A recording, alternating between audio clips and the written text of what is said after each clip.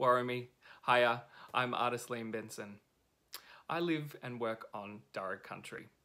To start, let's close our eyes and notice everything that's around us. What can you hear, feel, smell, see, and even taste around you? Keeping our eyes closed, with one hand, let's draw these things in the palm of our other hand. These are all part of the memory of the country we are living on.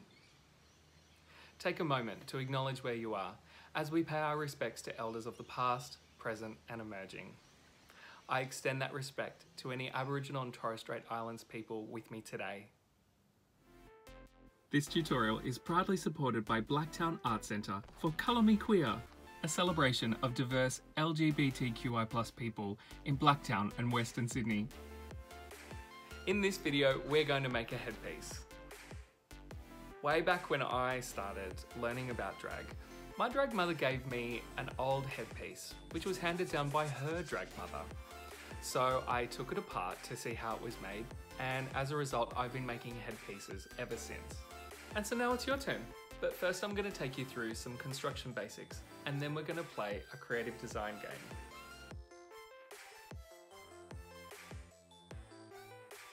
I love making headpieces because it continues a practice of unique costume creation. Headpieces frame your face and alter your proportions. They're a great way to create height and volume, adding texture, colour, and movement to your costume. I always think of a headpiece as a wearable version of what's inside, who you are. And it's a bit like your thoughts are taking a physical form on the top of your head. Guideline number 1. There's no right or wrong way to make a headpiece. The best thing you can do is collect what you want to work with and experiment. But here's a few tips to get you started. It's helpful to begin with a base. And there's a bunch of ways you can do this. You can use headbands, an old hat, and think creatively.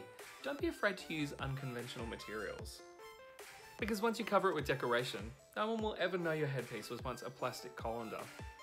Next is shape and structure. A simple way to add shape and structure to your headpiece is by using something firm, which you can cut into shapes. For example, cardboard strengthened by covering it with fabric, stiffened felt, which you can sew decoration and fabric onto, or maybe even recycled plastic sheets, which will also hold their shape. Here are some construction methods. I often use a hot glue gun. It's quick to use and it holds well. You can also use fabric glue. If you have strong needles and thread, you can sew your headpiece together. This takes time, but it will be strong and flexible.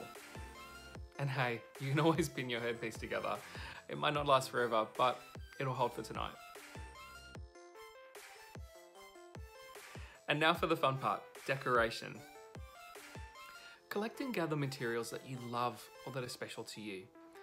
It might be fabric in a fantastic color, feathers, beads, sequins, shells, interesting recycled textures, or materials that you have a special connection with.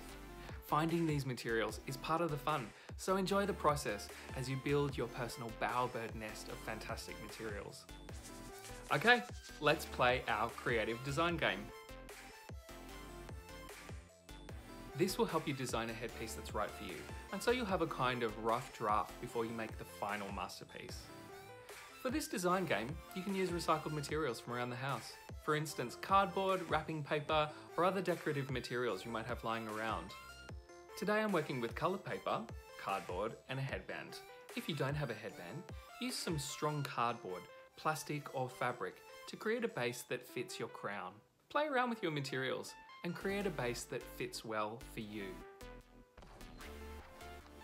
For the shape and structure, cut the strongest cardboard, plastic, or fabric you have into a large shape. For example, a diamond, a heart shape, or something more abstract. There's no right or wrong. Now with your other materials, let's experiment to create some decoration. Spend some time playing around with what you have. Make 5 different experiments with your materials. This might be cutting small pieces, folding, connecting, or a combination of the above. Choose your favourite experiment and repeat it as many times as you can. take a look at what you've created. Once again, perhaps you can make 5 different arrangements and designs, and then choose your favourite. Whether it's sticky tape, glue or staples, attach your design to the shapes that you created earlier and start to bring your headpiece together. During the process, take a moment to try your headpiece on and make adjustments as you go. That way, your headpiece will fit you perfectly. Once you finish your headpiece, try it on and spend some time wearing it. Notice how you can make it move and also how the headpiece affects the way you move. You might even come up with some choreography based on your headpiece. I hope you enjoyed the making process today. Have fun collecting materials and creating new designs. I look forward to seeing your headpieces. Bye!